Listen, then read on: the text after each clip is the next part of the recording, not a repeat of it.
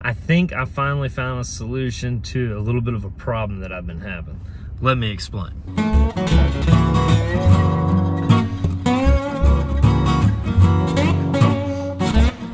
What's happening? I'm Will. I'm Christy. And this is Pumbaa Dog. After years of overlanding across the United States, we decided to hang up 𝗏𝗵𝐶 and move full-time into imaging our 21-foot travel trailer. Our goal is to set up base camp in different regions of the U.S. and explore the areas around us. We invite you to join us as we share our adventures of full-time living. Alright, so today I'm in Victoria where I'm picking up what I think to be the solution to my very inefficient RV fridge. What I'll tell you is, the thing is a son of a bitch to get in here, and it's way big. Yo, this thing is sweet looking, huh? Wow.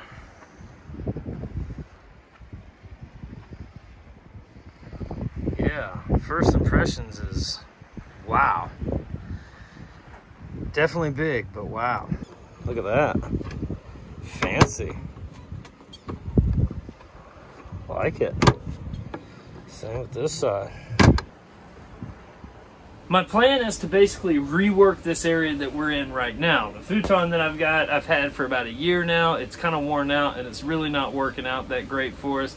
It's super uncomfortable. Plus, one thing we didn't realize whenever we moved in here that we would want is going to be a workspace. Working from inside of this thing is incredibly cumbersome. I could turn this entire thing into a desk, but then we lose an area where we like to lounge, watch TV. Plus, you see Pumbaa Dog sleeps up here, and we don't let him sleep up on our bed with us, and we'd like to keep it that way. The Dometic fridge that we have is super inefficient. I think that I can replace it with this new iceco fridge and it be more efficient. Whenever I do that, because of the difference in design, I think that I'm going to be able to rearrange this entire setup that I have, make it to where we can still lounge like we want to, but also have a sliding fridge. The very first thing that I have to do before I do any of that is I have to see what the efficiency is on the new iceco fridge. I'll tell you, I do know that the Dometic is super inefficient, and I'll show you guys how I know that. I'm not going to use the most scientific ways to measure these things. There's far more accurate ways that you can get accurate readings like wattage, kilowatts, amp hours, different things like that. All I'm doing is a very rudimentary style test. Basically, I'm taking the Victron Auto Connect app, which is the app that tells me exactly what's coming in and out of the batteries, and I'm reading the wattage that's going out on the batteries whenever I have the fridge turned on to AC and whenever I have the iceco turned on to AC. I believe that the iceco running on AC is going to be about the same as running on DC. I'll also test that out, but first I want to see what the baseline is for the Dometic. So I've turned it off for a little while. I'm going to turn it on and show you guys what the wattage is being used whenever it's kind of keeping cool, because like I said, it was on all day. So what I'm going to do is I'm going to go ahead and turn on the Dometic right now and see what the wattage is. All right, so I've turned it on and I put it to auto, which means that it's automatically going to choose AC because AC is available. Now we're running completely off of our batteries, so it's being inverted with an inverter, and that's more in our solar setup. But just know that it is running off of what it thinks to be AC. So as you can see, at almost 400 watts, the Dometic is super power hungry and it'll run through those batteries pretty quickly. So I'm going to go ahead and switch it back to gas now, so that way it runs on the propane. And then I'm going to plug in the iceco 90. Now, one thing that you have to realize though is the iceco has not been cooled off. So I'm going to set the temperatures to both zones, one at fridge and one freezer, just the same way we would run it. And then I'm going to plug it in via AC and I'm going to let it cool all the way down. Now what happens with a fridge is the compressor comes on and then off and it cycles through in order to maintain a desired temperature. So with that being said, whenever it's coming on and getting on to temperature, you can expect that to be the maximum amount of juice that compressor is going to take, if you will. So I'd like to see what that maximum amount is, and we'll see if it's any better than this Dometic. All right, so I've got the left zone temp set at 39, which is, you know, about cooler temperature, and right zone temp set at 14, which I guess would be freezer. I'm not real sure what you would set a freezer at. I'll have to look that up. So right now it should be using the absolute max that it's going to use in order to get this thing cooled down. So let's see what we're looking at. All right, with both zones on and cooling at their maximum power to get down from 68 degrees to their set temperatures, the iceco is pulling less than 70 watts, which is way better than that old Dometic. Let's go ahead and get that thing ripped out of there. I was able to move everything out of here. and here, and I put it all in there. Now, the one thing that I will say is, and hopefully I can come up with something, hopefully I can come up with some sort of an organizational system. Anyway, this is freezer over here, and this is the fridge over here. And I know it looks like everything's just jostled in there, but it actually is set in there relatively neat. Obviously, the contents there will change quite a bit, but sometimes it doesn't. Ideally, I wouldn't have eggs in there either. Ideally, I'd have eggs out because they'd be fresh eggs. But this is the current setup that we have, and everything does fit, just so you know. And now, we can turn this off. So one of the obstacles with putting in that new fridge is going to be coming up with a solution for these vent holes here. These vent holes go all the way through the walls and into the back area behind the fridge. Alright, so I've got the access cover off, and we can see that the fridge is plugged in right here. I'll take that out. So it's plugged in with AC, and then there's some DC going to it as well right there. And then right here is the propane line. Now, this thing is held in by 6 screws. There'll be 2 back here and then 4 up front. Normally the 2 back here though are like 10mm self-tapping bolts, but as you can see here with Grand Designs, just one more area that they wanted to save a little moolah, I reckon. But yeah, so once I get these bolts out, then we'll just be able to slide that bad boy right on out. Shit, I don't even know if these are even doing anything. Look, they're just freely spinning. Crazy, right? It's Grand Designs for you.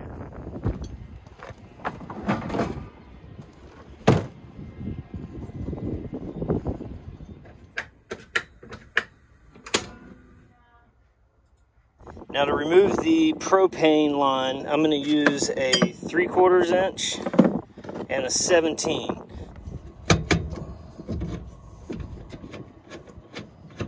And the propane fitting that I have is a 3/8 inch flare. Just gonna go in like that. This could be a little tricky, holding it and tightening it all at the same time, but we'll get it. Make sure it's good and tight. Now we're good to go. We don't have to worry about that any longer. All right, and the next task is to disconnect the DC power, which is this right here. So here's an interesting development. I've got every size Phillips head imaginable, but it seems that I have the same exact size flathead bit everywhere. And I cannot find a smaller one to fit down into that DC connection there, which happens to be a flathead screw. It's crazy. All right, luckily I've got the old trusty Gerber tool here in the back of Apple that has the right size flathead, I believe. Jeez, I never knew that would be such an issue. All right, so I'm gonna go ahead and pull these out, and then I'm gonna cap them off with these crimps here.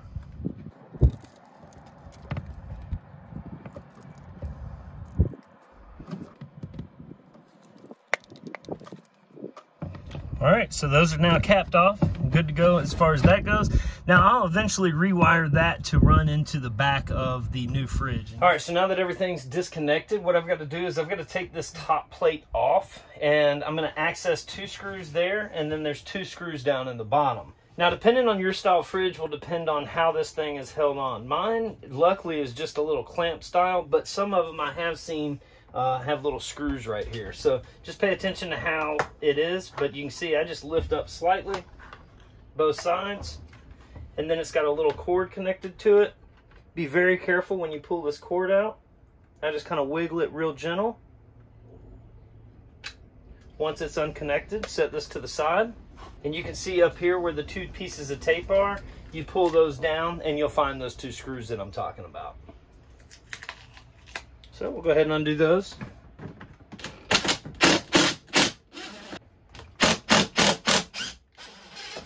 All right, and now down here, you'll see that the 2 screws are kind of in an angle right here at the bottom. So go ahead and undo those.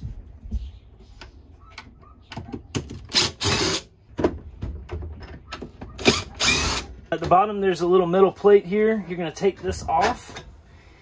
And depending on the make and model of your camper, you may have some sealant down here We're dealing with Grand Designs here, so they didn't bother to seal it up at any point down here. So with everything out now, we should be able to just slide this bad boy right on out. If you hold your tongue correctly and wiggle and pull, you should be able to get this bad boy out of here.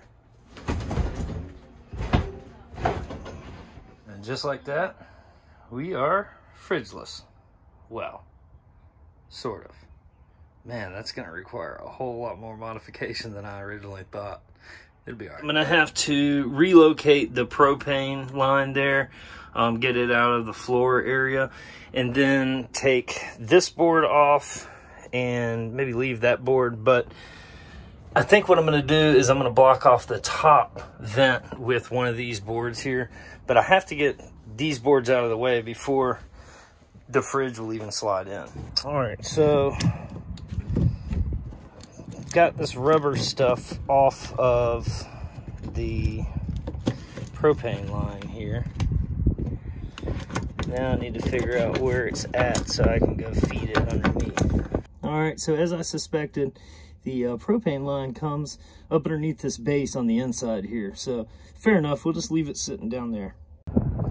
So the fridge has both 12 volt and 120 volt hookups. Now this is 12 volt that was on the old fridge. So what I'm going to do is hook this up to the 12 volt line that came with the fridge. But the 12 volt line that came with the fridge actually has one of those cigarette lighter plug-in styles on there. So I'm going to have to cut that off and then wire it into the positive to positive, negative to negative. Crimp it with some crimps like you see here, and everything should be well with that. But I'm going to use an old one that I have laying around first to test it out before I do that to the one they sent with the brand new iceco. All right, so this is the connector that came with the iceco, or one similar to the one that came with the iceco. This is off of another iceco that I've had in the past. What I found is that the cord side with all the writing on it, that is your positive, and the other one is your negative. So I'm just going to cut this car plug adapter off and then rewire it into the 12 volt line that I have already in the camper. Now I've already taken the time to do this, but if you haven't already, make sure that you verify that this is for sure positive and this is for sure negative. Sometimes they do have them backwards. I did this yesterday, so positive and negative. Now, if you have a soldering gun, this is a good time to go ahead and break it out, and I will do just that in the final design. But right now, I'm simply just hooking it up, make sure everything works right, and I still got to design out the final design later on. So I'm just going to use these crimp caps. All right, so the top board is just stapled into here, and then they screw this into the wall, and that I'm probably going to reuse in order to block up that vent there for the meantime.